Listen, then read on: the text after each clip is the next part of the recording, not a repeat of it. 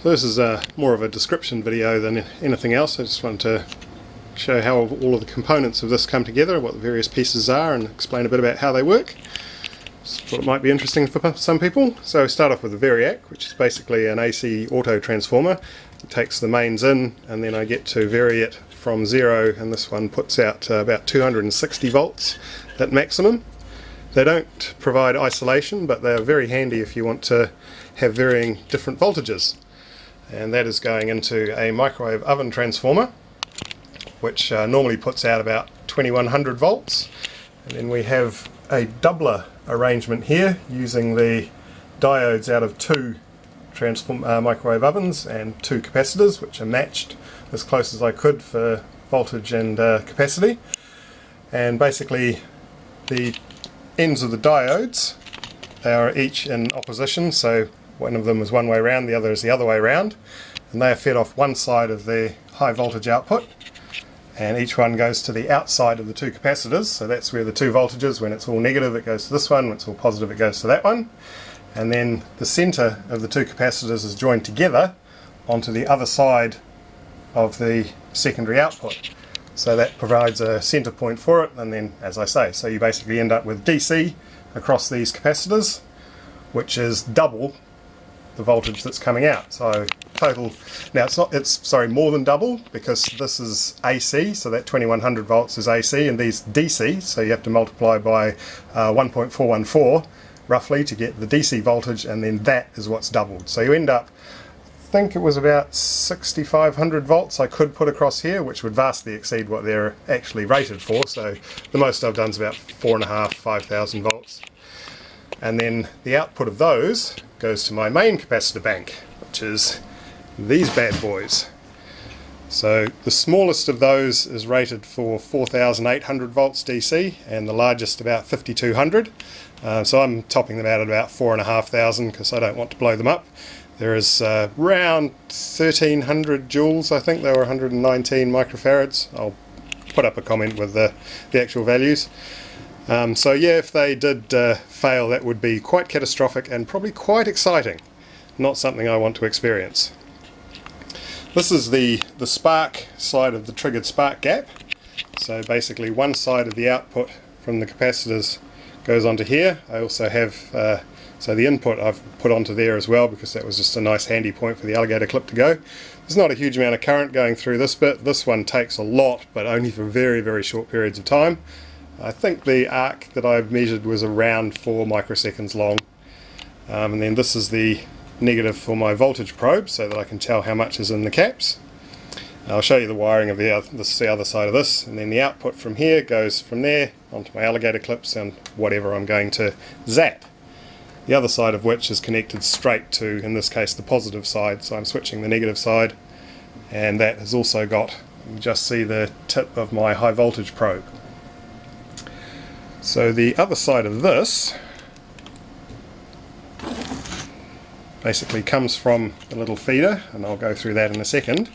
There's a couple of high voltage capacitors, and you can see the flux capacitor arrangement, and basically there is a high voltage spark generated from this thing, which puts a pulse into here through the caps, connected to the bottom of here, which is connected to this, I'll call it electrode here, which is at the moment is just floating on this side, so there's nothing from here connected on there, and that has got basically a voltage divider here across to these 2 points, which are the 2 points that are connected into my switch, into the circuit there.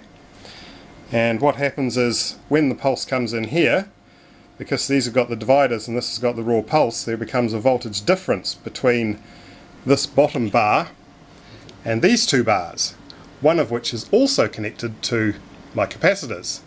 And then when you get this adjusted right, there will be an arc, a very small low current arc forms from here to, in my case it was going on to this negative terminal, and because an arc has much less resistance than air, once that forms, it means that the main power from here now has a much lower resistance path through to here.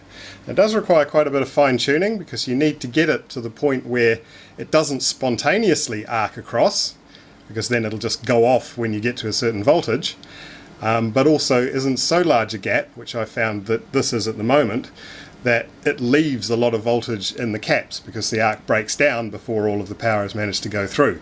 So in my case, I'm actually only getting about half of the power out of these at this point with it tuned like that. That's one thing I don't like about this arrangement. It's pretty good when you've got it all set up, but it is a bit finicky when you start changing voltages. So when I was playing with only 2000 volts, I had it a lot closer and it was fine, but I found that when I put up to 4000 it was going off on its own. Which you do not want. You want to have control over when this sort of thing goes off.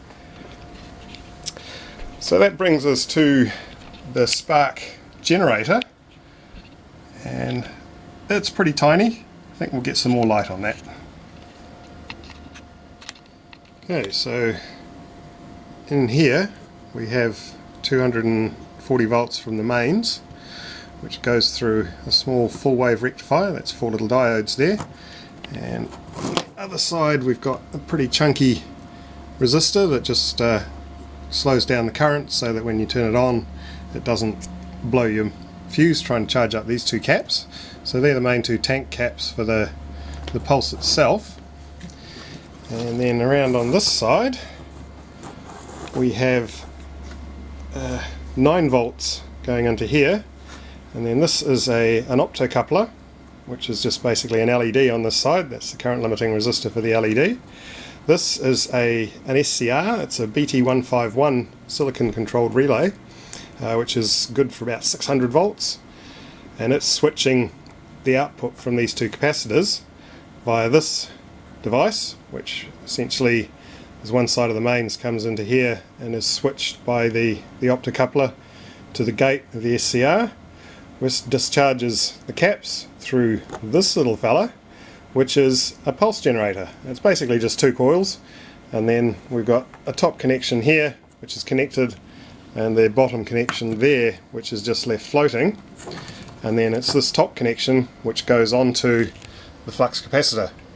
I was using this white alligator clip wire because it's again very low current but high voltage. The guy I borrowed it off said it's about 25,000 volts, so it should be able to jump a gap of about, well, close to a centimetre anyway without too much trouble. And that's what generates the pulse that triggers the gap. And on the measuring side here, nestled in between there is my high voltage probe. It's quite an old one. It's supposedly good for 30,000 volts. Designed so that you can actually supposedly touch it, and it's got a sharp point like a normal oscilloscope probe, and the other end plugs into your multimeter. And yeah, it should be insulated to 30,000 volts to be safe, but I will not touch it at all when there's live voltage across it. I don't trust it, but it's good for measuring. It's unfortunately not designed for my multimeter, so it means that the ratio is a bit off, but through trial and error I found it's about 64 to 1. So I just multiply whatever the fluke says by 64, and that's whatever voltage there is across my caps. You see I've got, because the fluke is floating with whatever voltage is in here, I've got it sitting on its little table here and insulated from the main bench, and I've also got all of the high voltage, the caps and the spark gap and everything sitting on this nice chunky nylon board, just to add an extra layer of insulation from the wood of the desk itself, just to be safe.